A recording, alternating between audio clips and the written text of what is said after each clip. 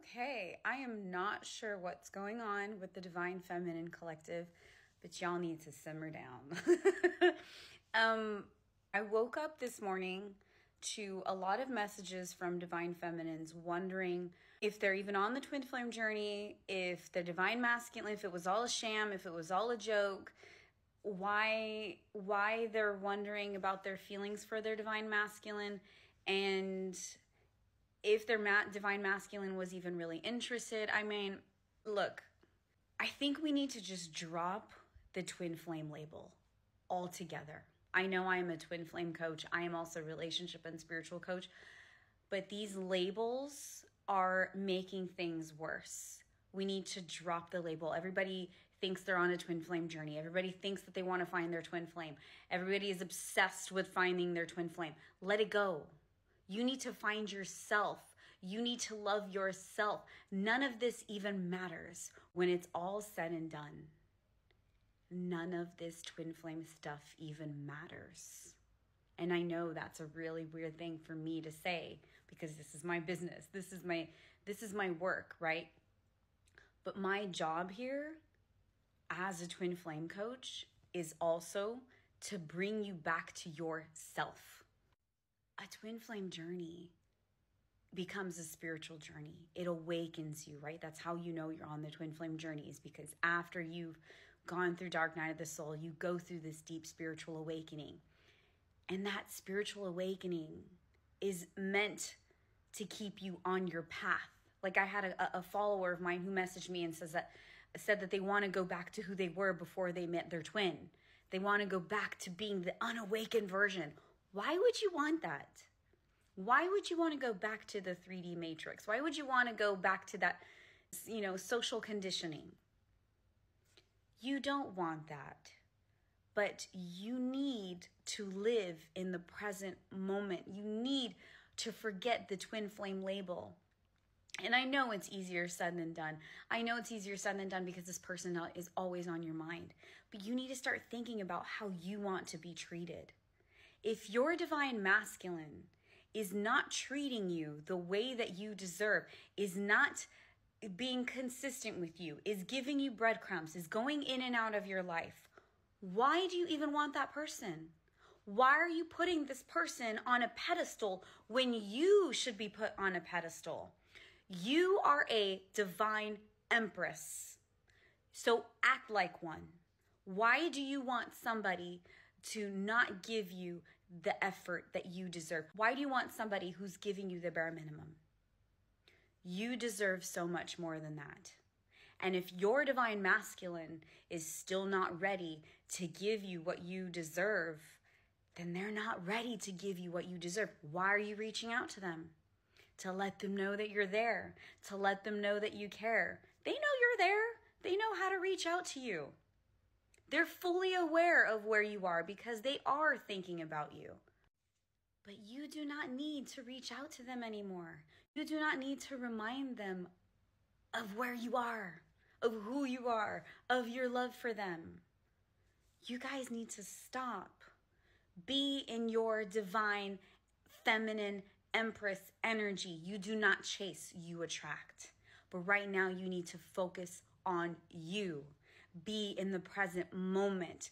Love who you are. Just be. There's no doing. There's nothing you need to do. You don't need to over meditate. You don't need to go and heal everything. You don't need to do anything. You just need to be. You need to be in the present moment. You need to love yourself. You need to remember who you are. This is why I say that. Remember who you are. I joke around about that phrase because it's on Lion King, but it's true. You need to remember who the hell you are. You need to remember that person. Who is that person? What do you love about yourself? Instead of focusing on your twin flame, instead of focusing and putting them on a pedestal, screw that. You do not need to put them on a pedestal. You need to put yourself on a pedestal. You need to love yourself. What are all the attributes you love about yourself? Go and focus on that. Go and focus on everything that is so good within you. Whatever you see that's good in your twin flame, you need to see that within yourself. That light that you see in your twin, you need to see that within yourself. Do they make you laugh? Make yourself laugh. Okay? Do you find them sexy? What's sexy about you? Right? What is it that you love about yourself? I need you to go in the mirror right now. Go stand in front of your mirror naked and tell yourself amazing things about yourself. Go look at your body. You may not love your body right now, but go look at your body. Go look at your body and connect with your body. Be grateful for your body. Be grateful that you have a body. Connect with yourself. Say things that you love about yourself inside and out. How much you shine, how much you laugh, your personality, the kindness that you do for others. You're a good singer, that you're a good dancer, that you're artistic, that you're creative, that you have a mind that just loves to imagine things. I don't know, whatever it is that you love about yourself, right? Go and love those things. Even your flaws. You guys, I used to hate my nose. My nose is a little bit on the big side, but I don't care. My ears, sometimes I don't even know why. My ears don't even stick out that much. Just saw light. You know, it's my double chin. I don't care. I don't care. None of this matters. None of it matters because I see me and I love myself. I see myself as somebody beautiful because none of this shit matters. None of it matters. I should have done this video without makeup because then it would show that it really doesn't matter. But you guys need to focus on the good attributes about yourself and focus on who you are and love yourselves through and through. Even the flaws. Even the flaws, right? Like I said, I used to hate my nose. And now I look at my nose and I'm like, you know what? It's unique. It's different. Everyone else goes and gets a nose job and they all look the same. And now I feel different. I feel unique and I still love myself. I still love my face.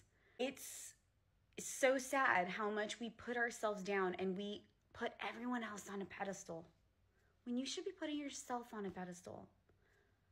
Twin flame or not, if that person is not showing you the love that you deserve, you need to go and show yourself the love that you deserve.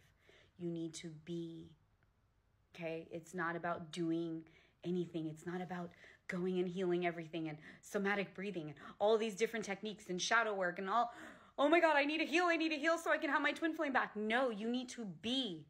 You need to be and you need to love yourself and you need to surrender to the outcome.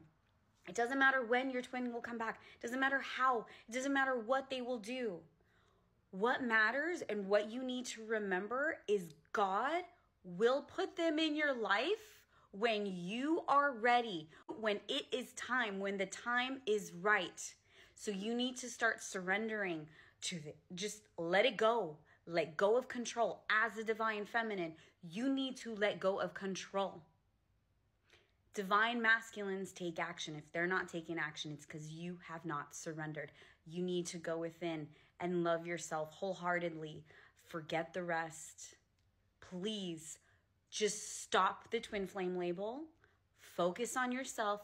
Love yourself through and through, and surrender and stop putting everyone else on a pedestal. Put yourself on a pedestal right now. Go and take care of yourself. Go get a massage. Go treat yourself to something and just surrender. Surrender and love yourself because you so deserve that love that you need.